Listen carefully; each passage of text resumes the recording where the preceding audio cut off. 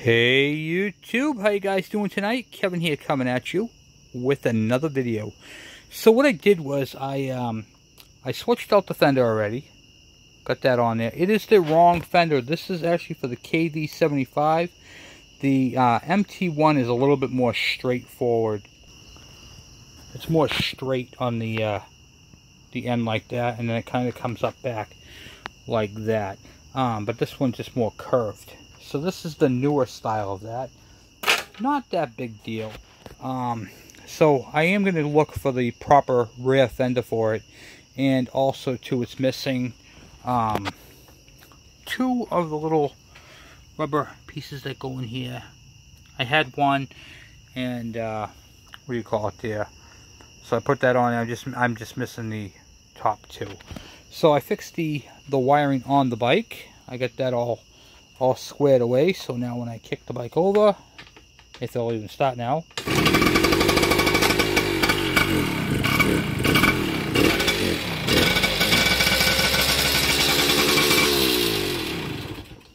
So I got all that stuff is wired correctly. We got that all done, and this is pretty much it, guys. So I figured I'd do a short video on it and show you guys. This is raw. Okay, this is a get on go, have some fun. Right now I have a tank of 2-stroke premix in the tank, and of course I have 2-stroke oil in there. And the reason why is because the oil pump was bad on this bike right here. They premixed it, and then it ended up causing the gentleman who owned it to premix it in the tank and never hooked up the oiler. So I hooked up the oil, I got that all done. Now I gotta drain out the tank. So this is going to be it for this bike right here for a little while. I'm not going to be doing any videos on that because we're working on the KE102 build. So part of that right there I wanted to show you guys. I got something cool to show you guys. I picked this right here up off of Marketplace right here. Guy was getting rid of this right here, so I was able to pick this up. This is a sandblasting cabinet, which we're going to be using to do the toolbox, the battery box, and all that type of stuff. And then, of course, it's got the media in there, which is, I got to change that out. But there's the little sandblasting gun. It's got the gloves, the air filter, a light right there. It all works. Everything's good. So I can't wait to be doing some sandblasting and waiting for the parts to get back. So that's where we're kind of at with that. And then now that this bike right here is all done, I'm actually going to winterize it, get it all winterized, even though we're in August. But I'm gonna send this out back to go hang out with its brothers and sisters. You know what I mean? So that's where it's gonna go for now with that. So I've been doing some cleaning up in here. I picked up a cool shelving unit right there, throw some engines on and do some work on over there. Kind of opened up the shop quite a bit. And then I got back here, I moved my bike, my Virago, which is also all winterized back there. And then I got to get back on that later on. That's a winter project. 2 generators to do. And of course we got to finish up on Dave's bike, which we'll be doing that this week. And I'm just waiting for some stuff to come in for that.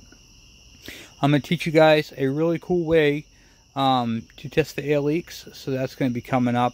This is basically, this video right here just kind of let you know what's going on.